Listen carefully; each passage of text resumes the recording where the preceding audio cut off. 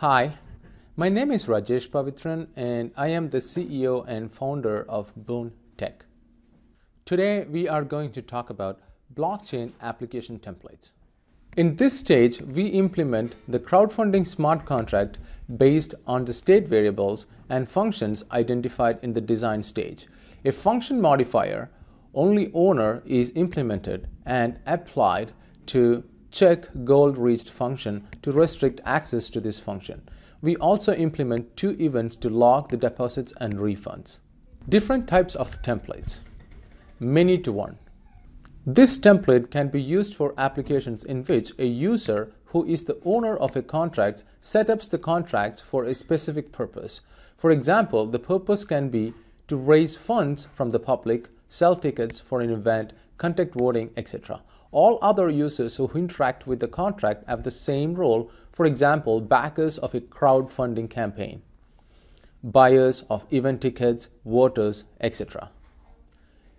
Many to one for IoT applications. This template can be used for applications in which the contract owner sets up a contract that allows users to control an IoT device.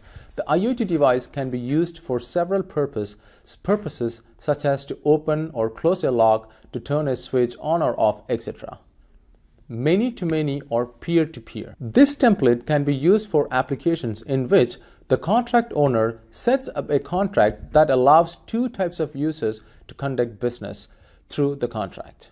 For example, the users may have the role of buyer and seller, product or consumer, or creator and verifier.